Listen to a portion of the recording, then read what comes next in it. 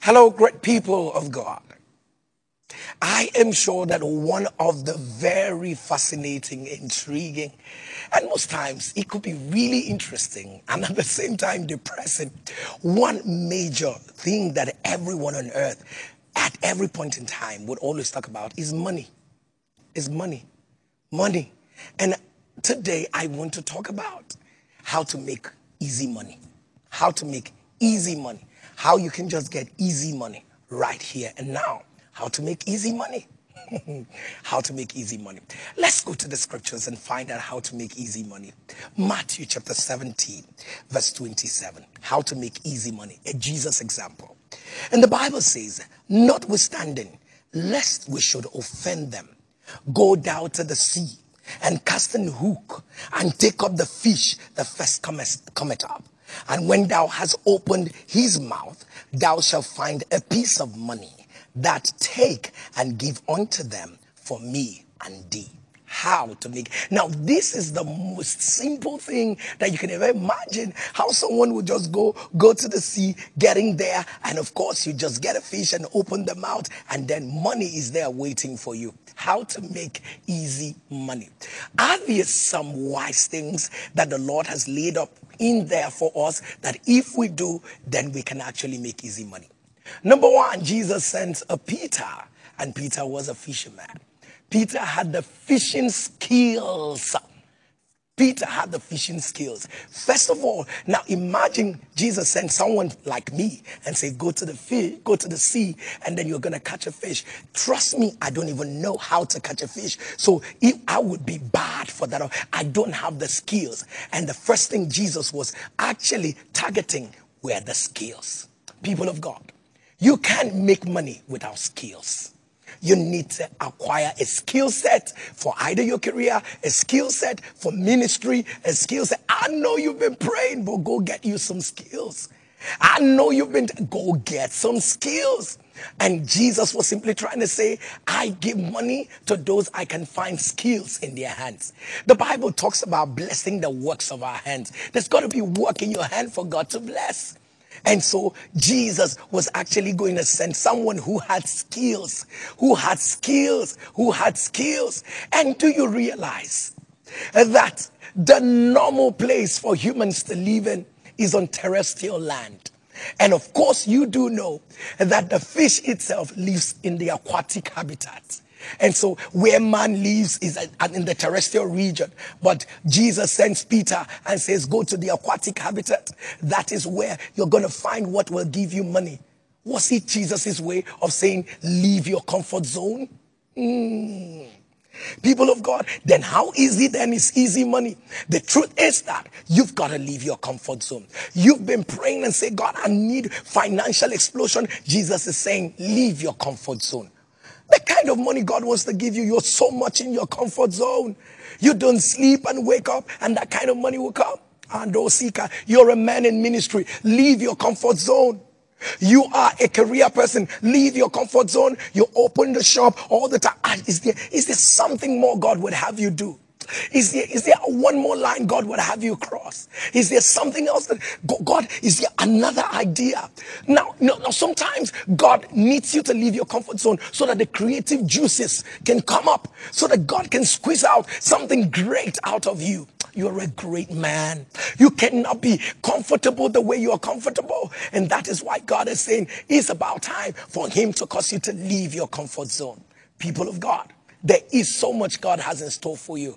But then again, and I do realize that every fisherman will tell you this, that when they go fishing, especially if it is a fishing that is not in bulk like that, and they have to fish or throw in a hook, just like the Bible said that a hook was thrown in, and then Peter had to get the fish by the hook. The truth is that they usually throw in the hook with a bait. They put the baits there, and the fish will find the bait and go looking for the bait. As it comes looking for the bait, then it gets hooked. Now, the fish will be attracted by the bait, but he doesn't know that what he considers an attraction is actually to catch it, so that what Peter was looking for can be found in it. Is there something about you that can attract your generation? Is there some branding about you? The way you put, either by behavior, either by skills, either by communication, either by that could just put immediate attraction. Now the fish would not have to ask questions. The fish is just caught. The fish is just caught because the fish is attracted by the bait that Peter had put out. Aha, people of God.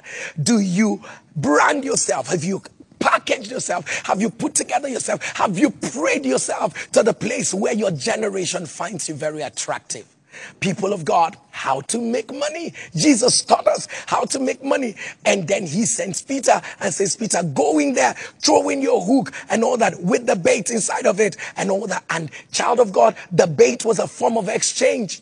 The bait was for the thing that was going to attract the fish. And altogether, the Bible says that when you eventually catch the fish, now you and I do know that the fish is actually something that was to be eaten. It was to be eaten. But Jesus said, when you catch this fish, don't go and cook it. When you catch this fish, open the mouth. There is something I have put inside of this fish for you. People of God, every provision is not food. Now, is not every provision. Every fish does not end up in the cooking pot. Sometimes there are times when God makes provision for you as a result of your skill. Ask God, is there something inside this provision that can multiply me for my next season? Do you realize the money that Peter needed was inside the fish?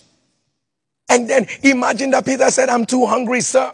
Can I just go and cook this fish and eat and all of that? Maybe he will find the money. Maybe he will not end up finding the money. But then again, he realized that there is a provision made. The provision was not made for me to sit back and cook a whole fish and enjoy it, or maybe fry it or roast it or do something, but it was because of the money inside of it. Oh my God. Jesus was such a master in teaching us about finances. And so you need to understand that some of those things that come and all that, please find out, is there a potential for multiplication? Is there a potential to solve a need? Not just a potential for me to be satisfied. And I want you to realize also, Jesus said, when you get that money in the fish, use it and pay for me and the rest of the others. For me and you, just go and pay for us. Pay all our taxes. Pay all our taxes. People of God, Jesus teaches another powerful lesson about your finances. Make sure your money is on assignment. Make sure your money is on assignment all the time. People of God, before you bring out yet one more money, ask yourself, which assignment is this money going on for me?